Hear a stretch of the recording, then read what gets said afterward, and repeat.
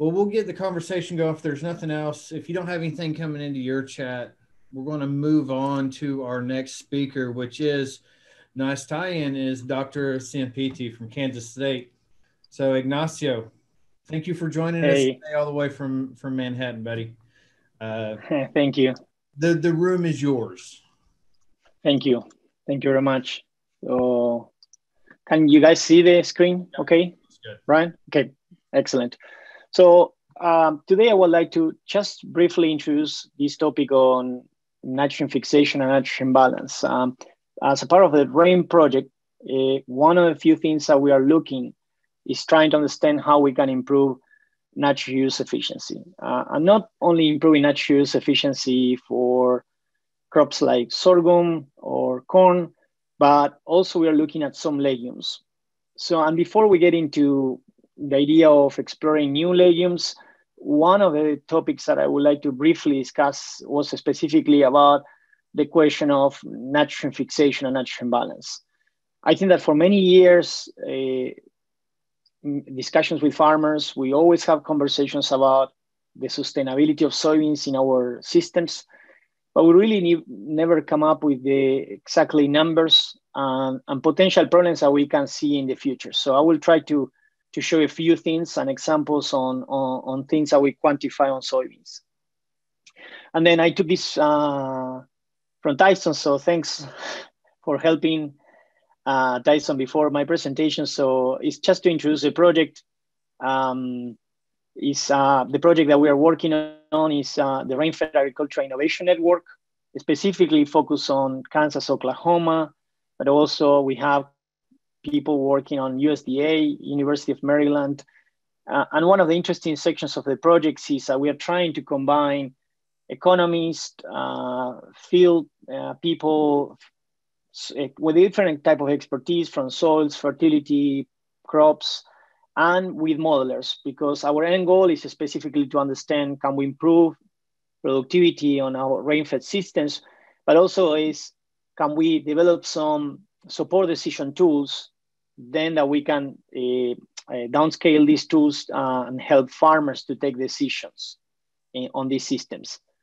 And then connected to this part of the project, one of the main questions that we are asking, and then I think that is a concept that has been introduced in the past, is about the nitrogen credit.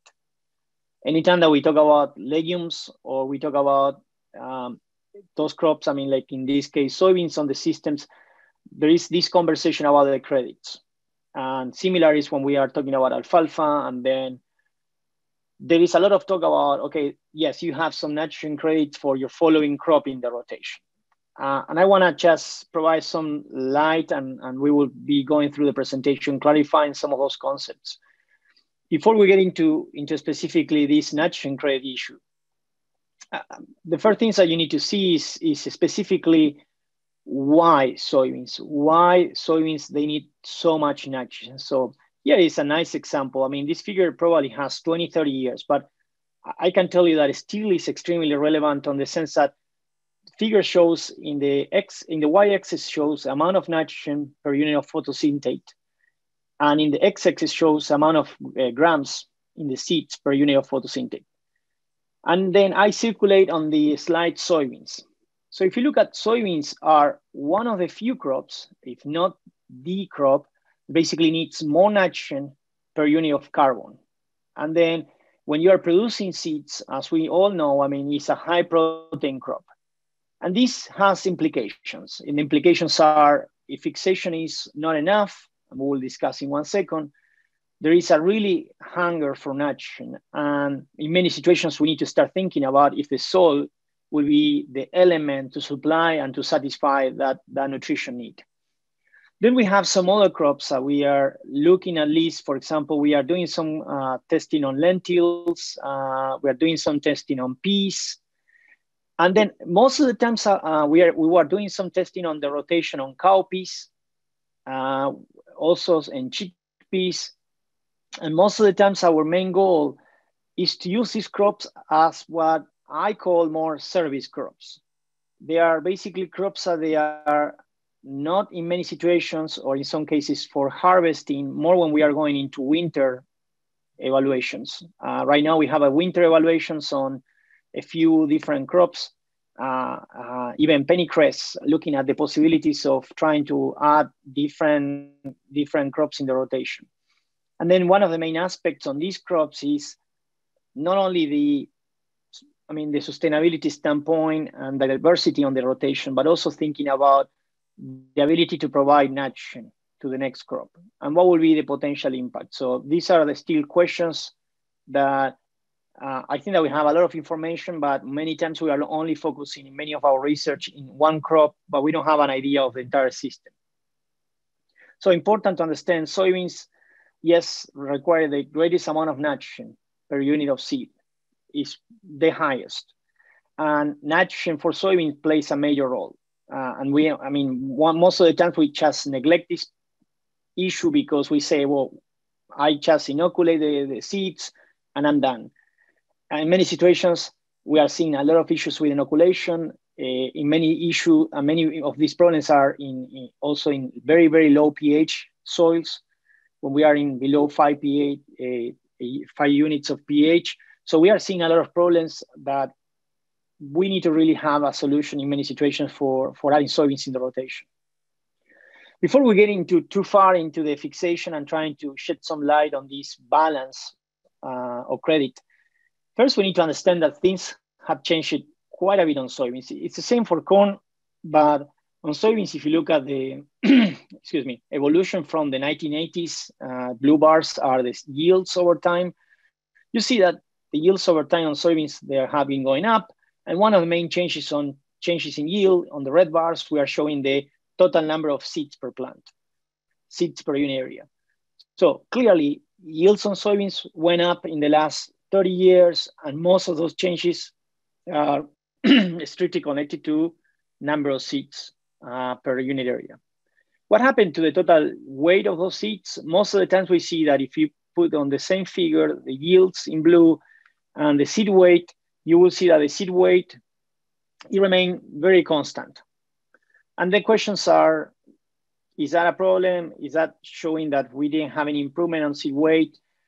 I'm not too concerned, because if we are increasing the number of seeds per plant, adding more productivity, my concern was that we are adding more seeds via decreasing the seed weight. In this case, it's showing us that we are increasing the number of seeds and the seed weight maintains very constant. So that's a very positive aspect for increasing productivity of soybeans. And then there are always questions about, and we explore this topic many times, should we apply nitrogen to soybeans? And then that's something that, like it or not, that question comes all the time. And I will say that we finished this study, and then there are other studies that are currently being done looking at the same question, okay? So for that reason, I'm presenting this study. We tested different varieties from different years. We did these studies in Kansas. We also replicated in Argentina. We look at the situation, what the farmer will do, not nitrogen application. And then we look at some other concepts that some farmers are testing, or they are thinking about adding 30 pounds of soybeans R3 really late, or the more experimental treatment, if we want to say, which is applying nitrogen all the time to soybeans. And we know that if we do that, basically the plant becomes very lazy. So the plant basically doesn't inoculate, and then the plant depends exclusively from the fertilizer. And then economically, it doesn't make any sense. But we wanted to test that possibility to see, are we missing, are we leaving a yield on the fields just because we are nitrogen is a limiting factor. So these are some of the results in green. The figure is showing the yields over time. In the X we have years. So in green we have the situation with full nitrogen, and then the rest, the orange and the brown, is the situations that are probably the most common without nitrogen application or with 50 pounds. So clearly it's telling us that even when small, we are seeing that the situations with full nitrogen, they usually tend to yield consistently more. And if you look at Kansas, and if you look at the varieties also from Argentina, so they show exactly the same. We are showing all the time that the modern varieties current varieties, it looks like for these environments that we tested, they need a little more nitrogen. So they were running out of nitrogen towards the end of the season. And the changes were between 10, 12%, and then of higher yields. And in Argentina was around 4%. So of course we have yield gain, which is always good to prove the point. Soybean yields improved close to 29 to 20% in the last 30 years. And then another interesting factor, connected to this is like, yes, the yields when we are applying full nitrogen treatments seems to be always a little bit higher than the situation that we just are inoculating soybeans. But we know that economically, that's not a good point. It's not a recommendation to any farmers to apply full nitrogen to soybeans. But this is telling us something. It's telling us that the crop at some point is running out of nitrogen. And the questions that we start looking is there any way that we can help increase productivity, maintain productivity? This also provides some concept or at least some insight saying that potentially there is a cost. Many times we're trying to say, no, there is no cost for soybeans to fix nitrogen. Many times we say, no, soybeans is doing very fine. We just inoculate the seeds and the plant can fix nitrogen with no problem. This is an indication when you look at this data, showing you the full fertilization versus nothing. If you are getting more yield with full fertilization, that implies that in that situation, when the plant doesn't need to fix and doesn't need to nodulate and consume carbon, because basically that's what the plant is doing most of the times, it will be sending carbon to these nodules. So it's telling us that the plant is producing a little bit more, okay? And then if you wanna go to the main changes over time, again, the grain number is one of the main changes. Grain number is probably the highest correlated. So that means that the new varieties that we are producing today, they can increase productivity by adding more pods and increasing the number of seeds. But that increased the carbon cost, that increased the energy cost. And most likely we are seeing that potentially many places we are reaching out plateaus on soybean yields connected to this competition between yield and energy cost and the cost for maintaining the nitrogen fixation. So let's go to a more simple idea of, and Brian will have this concept very strong on his side. He's an expert. And then, but if you look at how soybeans are getting nitrogen, so we know that most of the nitrogen in some part is coming from the soil. We know that it's coming from fixation. So this activity that the plants establish in the soil. And then towards the end of the season, there is some level of remobilization, what basically is internal movement inside of the plant from the leaves to the seeds. And that also satisfies that need of nitrogen from the seeds. In many situations, it's really hard to see this picture. If you look at this picture, it's showing you soybeans that is deficient of nitrogen on the left, and then sufficient of nitrogen on the right. It's very, very hard to see that. And in many situations, if that happens, usually farmers will not be able to see this until most likely around August or late August. Why we say that, and why we say that it's usually around August, is because the nitrogen demand for soybeans early in the season is very small. And most likely, the amount of nitrogen that is available on the soils might satisfy the demand. So early in the season, if you are planting mid-May, most likely you will not be able to see much of any deficiency for soybeans.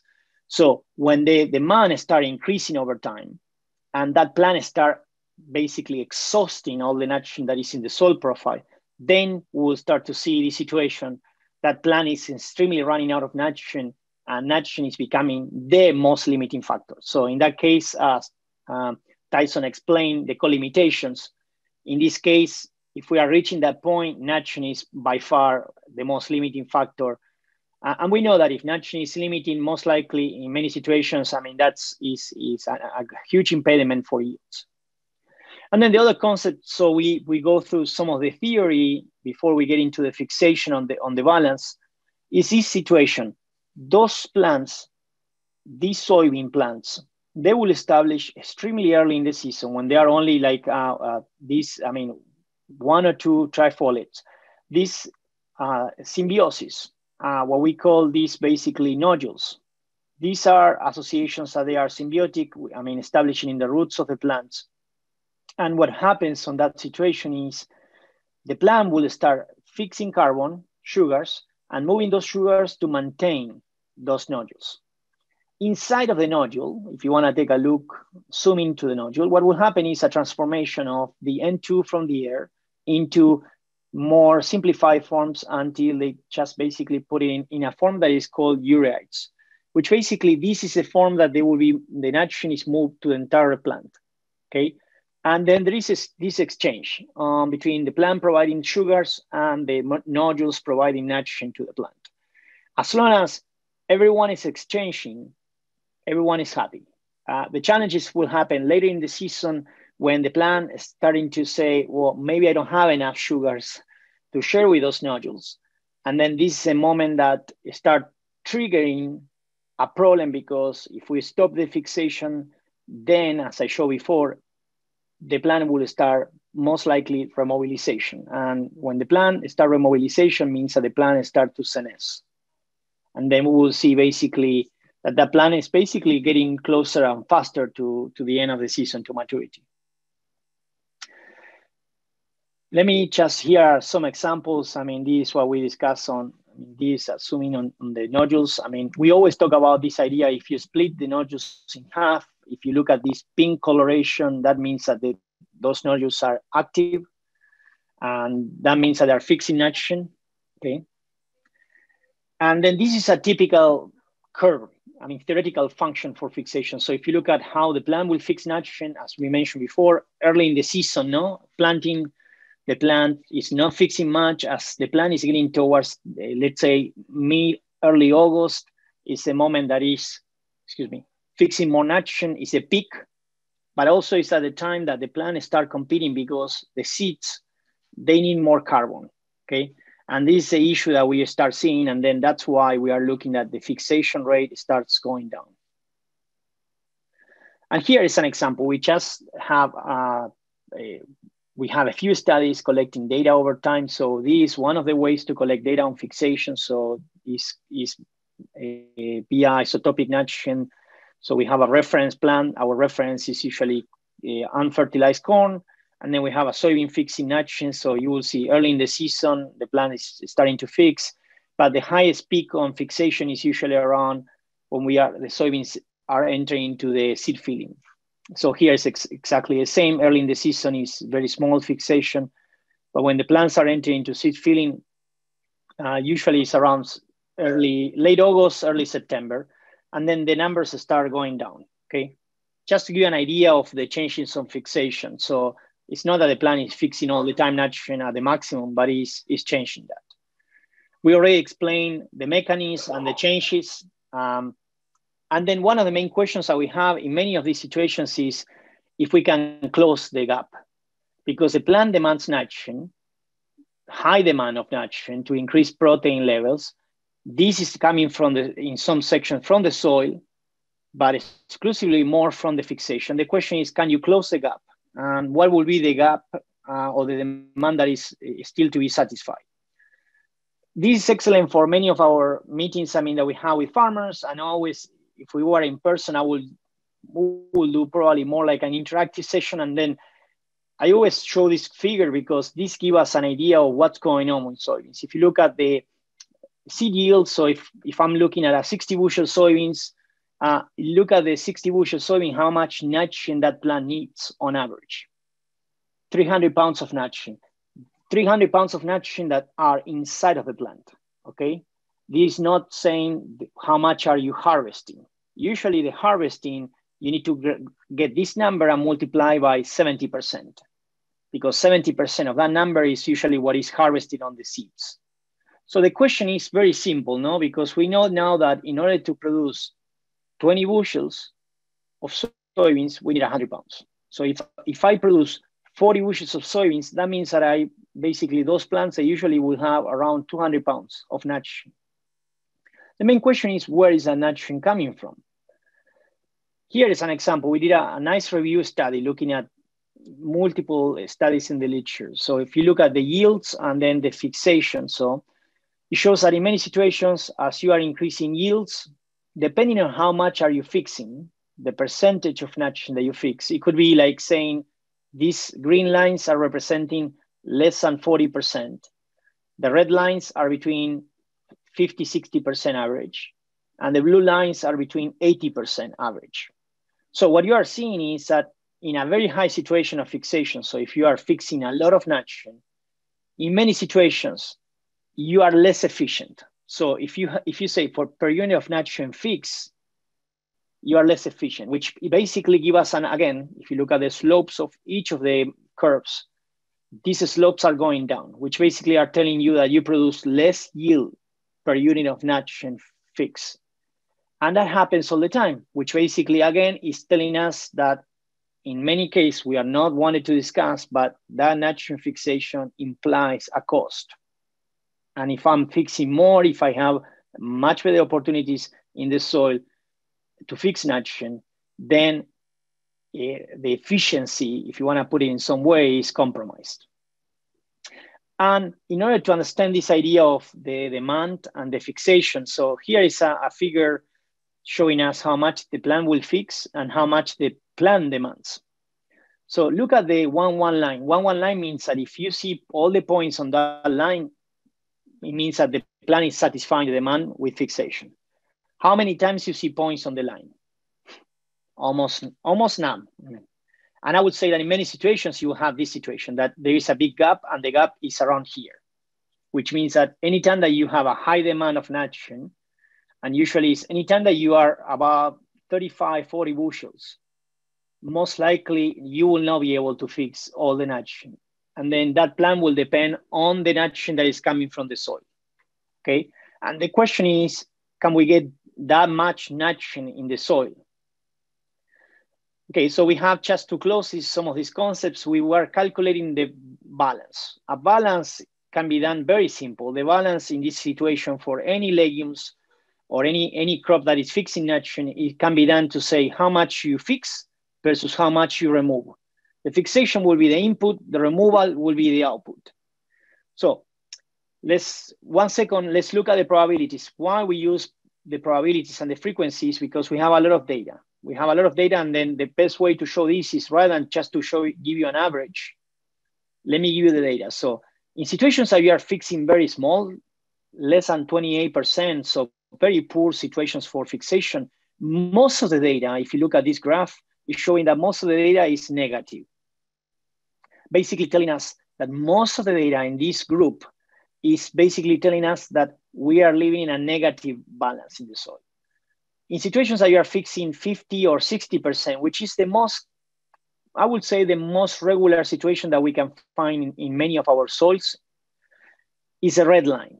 If you look at the red line, most of the data that we collected on those red lines, 85% shows negative balances. How much? In some situations, close to 100 pounds. Only 15% shows a positive balance. And then the only situation that we can see as a more positive is when situations in soils where you are fixing very high, like 80% is a blue line. In those situations, you can think about 50% of the data shows positive and 50% negative. So you are very close to a balance in the soil that is very close to being neutral, okay? And if you wanna look at the numbers, more thinking about numbers, is the summary of this graph. If you are in a soil that they are fixing less nitrogen, your balance, how much you remove, is very negative. In this case, was close to 90 pounds negative. If you are in a situation which is very common in our soils, in between 40 and 70%, you are in a slightly negative balance, 30 pounds. And then if you are in a very high situation of fixation, so it's closer to zero, okay? This is just to demystify a little bit this idea that soybeans or any legumes, in many situations, they are leaving credits. This shows that in many cases, they are not as credits, okay? It's more like in many cases, we are leaving negative balances in the soils. And just to finish, I mean, many people think about, oh, there is a high correlation between yield and the balance. So if you have high yield, so you have more negative balances in the soil. This graph shows the balance, okay, of how much nitrogen you leave in the soil and the yields. And you can see that if you are fixing a lot of nitrogen, it doesn't matter. If you are fixing a lot of nitrogen very much in those soils, and we can discuss why is that situation, you can have very high yields, but most likely your balances are slightly negative. The problem is not with those high, it's more with this line, the green one. The green one are situations where we are pushing very high yields, but we are not fixing enough nitrogen. And then that plant will become extremely dependent from the soil, and the balances are becoming extremely negative. And then the problem is the sustainability on those situations, on those green lines. Long-term sustainability is compromised. How we are planning to see that? In many situations, we will be seeing that by losing carbon over time. If we have monoculture soybeans for many years, we start, or any legume that is removing more than fixing, we will start seeing fertility loss, in the soil via carbon losses, and we will start seeing all the nutrients becoming more deficient over time, more because we are not managing really well the system. And just to give you an idea, to close and to give you a big picture of what's going on. So if you look over time, these are mapped from the entire US. So you will see soybeans northeast, some of the sections that we have soybeans in Oklahoma, in Kansas, of course, central and eastern part of the state, very high on soybeans. If you look at the map from 2013-14, no, versus 2016-17, I think that you will immediately see a change. And what is the main change is that we are seeing those small dots are soybean fields. So we are seeing a larger increase on soybean acres. But not only that, we also went to the data and we start looking at how many times we are seeing 2 years consecutive soybeans. So we have, in 2016-17, we have 21 million acres, close to 22 million acres, with already fields that were 2 years consecutive soybeans. 10 million acres, close to 11, 3 years of consecutive soybeans. 6 million acres with 4 years of consecutive soybeans, and close to 4 million acres with 5 years of consecutive soybeans. And if you look over time in this graph towards the end, you will see that the 2 years of consecutive soybeans has been going up in the last 5-6 years. So this is telling us as systems become less profitable and we have more risk, more of our farmers are inclined to this idea of testing or looking at this possibility of doing more soybeans. But over time, one of the main challenges that we can face is more specifically that soybeans in many situations, they will be removing more nitrogen that they will be fixing or leaving in the soil, basically using the reservoirs. And long-term situation is that if we don't have another crop in the rotation that is like in many cases like corn or sorghum, and we are applying nitrogen to satisfy those gaps, we will be seeing long-term changes on the productivity and fertility. So to finish is the fixation might be limited. We are seeing that in many cases is when we have high plant demand. And we are also seeing that in situations that we have, as mentioned before, low pH or other problems that they are compromising fixation, those low M fixation environments are making the plant more dependent on the soil. And that becomes a long-term problem. We still need to investigate more if we are thinking about looking at other legumes in this project, trying to understand when and where we are planning to see potential limitation of nitrogen, because that is something that is not yet clear. And for sure, it impacts on the sustainability of not only soybeans, but also on the next crop in the rotation. And then for the last point, one of the concepts that we established on the RAIN project is diversifying the rotation. So we are looking at including other legumes. We are looking about increasing diversification, but also taking a look to this process on the fixation in order to improve the sustainability. It might need that we need to have good mixes and good systems, not just one crop at a time. In many situations, having a legume like a soybeans or another crop coming with another, like a cereal, corn, sorghum, it really balances the system much better because one of the phases of the system depends more on the fertilizer, the other phase depends less, and most likely we see a much better balance between the system. And we truly need to explore and have more information about the system rather than just one crop. So with that, I hope that you were able to take some of these. Thanks, Dr. Arnal, for organizing this session. I think that is, at least from my side, I have been learning a lot from previous presentations. It has been very, very productive. So I appreciate the invitation, and I'm open if there is any time for any questions. We have time for questions. I've been sent a couple questions. So before I ask the ones that have been sent to me, does anybody have any questions that are online? You can either enter them in chat or go to your audio. Well, we got people working there. I've got one that said, texted into me, said, what are the other nutrients that are needed? Or let me rephrase, what other nutrients are most important when it comes to nodule production and rhizobial activity? Well, that should be more for you than me. I would say that some of the things that we are seeing, and of course depends on the sites. And Brian, you can chime in on this because you know Oklahoma by far much better than what I have seen. Sulfur is a key aspect. In many situations, nitrogen and sulfur are extremely connected. And if we are in soils that they have sandy soils with low organic matter, we might be seeing potential sulfur deficiencies. I know that in Oklahoma, I don't think that you have much of a problem yet with sulfur, which is good. I can show you pictures from other places in the US and also in Argentina that fields with 10 or 15 years of continuous soybeans where applying 10 pounds of sulfur was giving a 20, 30 bushels increase in yields, which is telling you that sulfur is a key aspect. There is a lot of research, specifically more, I will say, from Brazil, looking at micronutrients. I would say that pH is extremely relevant. And Brian has so much research on pH, so he can probably write an entire book, I would say, on pH effects on crop nutrition. And I think that we are in many situations just neglecting the pH or not even looking at the pH in our soils. We have a small study that we did in Southeast Kansas.